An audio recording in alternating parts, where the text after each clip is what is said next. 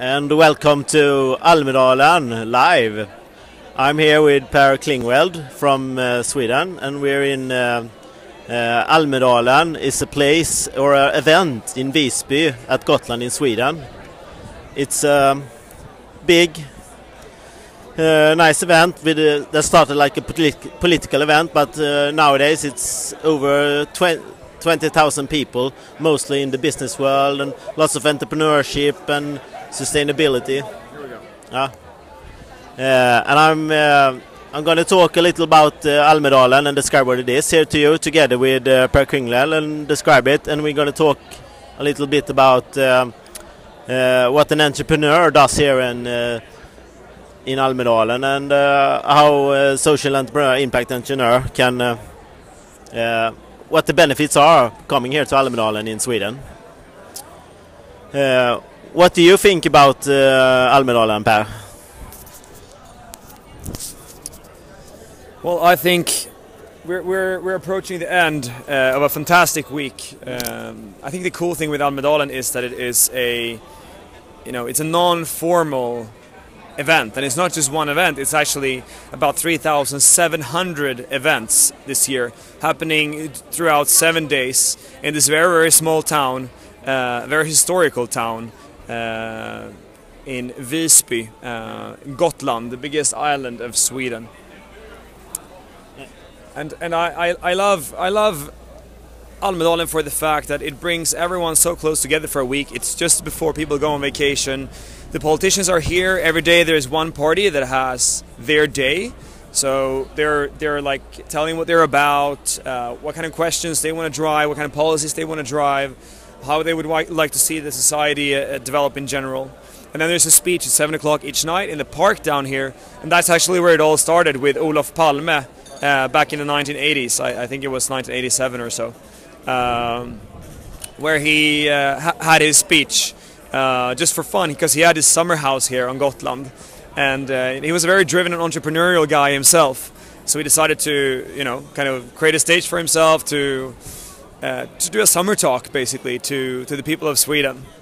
And ever since, it's developed not just to being a place for politicians, but more and more for policymakers, for lobbyists, and actually during the past couple of years for entrepreneurs. And tonight we're here and we're going to check out pretty soon an event called Startup Grind. Some of you might have heard about it. Startup Grind is a global entrepreneur community. It was started in Silicon Valley, and it's all about like bringing the values of Silicon Valley out into the world. It's today in 220 cities in about 90 countries, running events each month with a fireside chat format, where you basically interview someone who is a famous entrepreneur or an investor or an executive, and you kind of try to get them to tell the personal story, and that's why the fireside chat format is so important. So tonight we're gonna enter into the event arena here soon. As it's a small event space. There is a guy called Andreas König who will be interviewed on the startup just arrived that he's the co-founder and CEO of. And just arrived, we've seen her actually throughout the week, and it's a very interesting kind of B corporation, but still not, because the B corporation types in Sweden are a bit too regulated still. But how it's designed is that it's a company where you've regulated basically in all the agreements you have with the shareholders that they're not allowed to basically take any money out of the company. So all the profit is constantly reinvested into the company, and then this is being held in a foundation. So it's owned by the majority of the company is owned by a foundation, making sure and ensuring that the direction of this company forever will be towards social impact. And in this case, just arrived. It's a digital service that is about connecting new arrivals with jobs, like entry-level jobs. And the reason for that is that they don't have anyone who can validate them socially when they come to Sweden. So this service enables that and helps them build, just like people build a rating on Amazon in the US or eBay, it helps them build a rating when they get to Sweden. So that's a short briefing about that. But yeah, sun is shining, it's in the middle of Swedish summer. It's about 20 degrees Celsius in the air. People are happy. A few days ago here it was super crowded. Now things are starting to calm down a bit. I think the most intense days usually are Monday and Tuesday. Now it's Thursday, so we're getting closer to the end of the week. What do you want us to talk about now?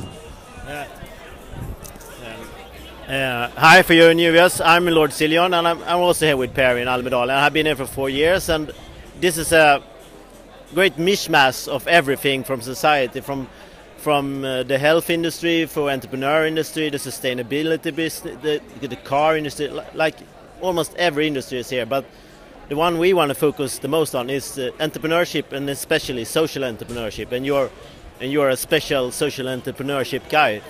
What do you think is important about going to a place like this if you are a social entrepreneur? Let me take these off so you can see my real face as well. It doesn't matter how ugly it is. What's your name?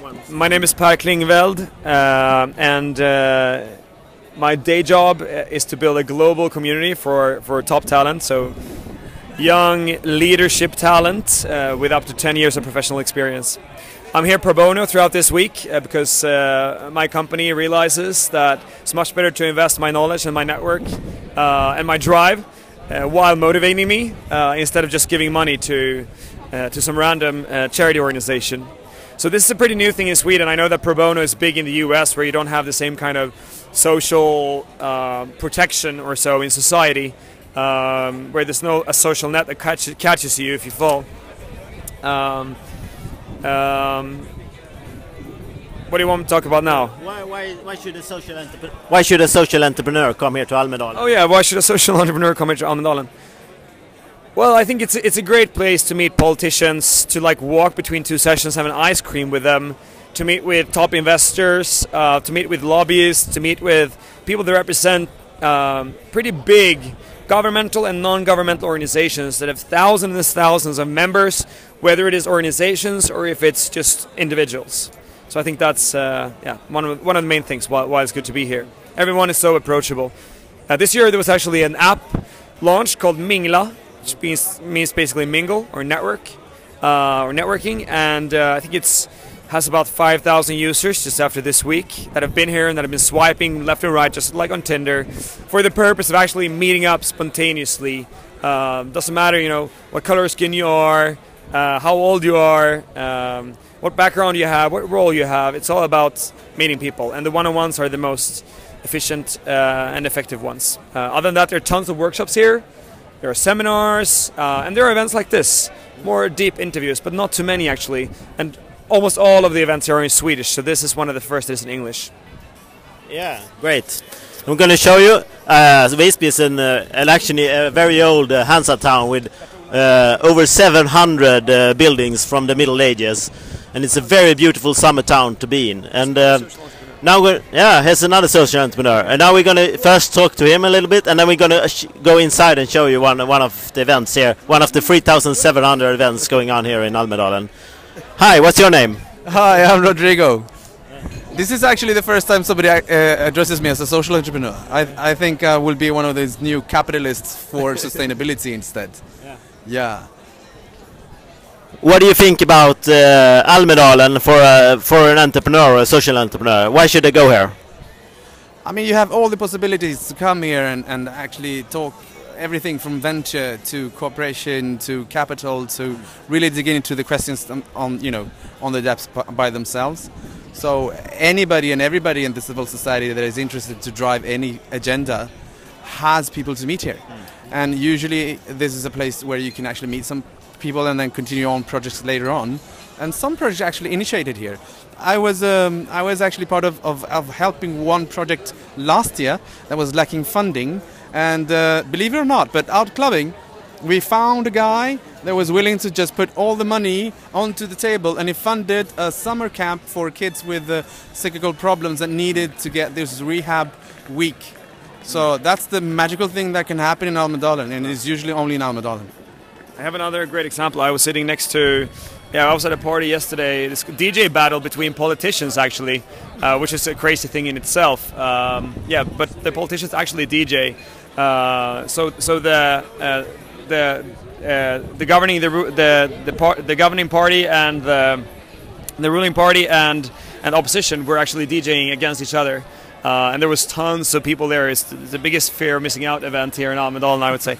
But I just ended up next to 3 communication managers at top companies. You're just talking and you don't approach each other by telling what you do mainly, but you just approach with a casual conversation and then great things happen. So I think that's part of the magic here in Almedalen. Yeah. Great, yeah. Now we're going to go inside and show you a little bit where we're going. So yeah. So we leave Per and outside in the street, and I'm going to show you the whole Almedalen is full of cobblestones and lots of hills going up. But now we're going inside, and there are lots of restaurants here in Almedalen, and here we're going in to show you just all the mingles are like this, and it's really loud in here, so it's really hard to see. But there are lots of people mingling all over Almedalen like this, and this is a special entrepreneur mingle, but there are mingles for every niche or every company in society here. So thanks and great for watching this, and if you're more interested, you can contact Bertola Bergstrand, or you can contact me, Michael Sillion, if you want to know more about Almedalen or similar events all over the world. So it's been great talking to you tonight, and I will also try to get some more interviews done that's not live. I'll post them on my Facebook, and Bertola will spread them in the Impact Journey network for you. So thanks and great for listening.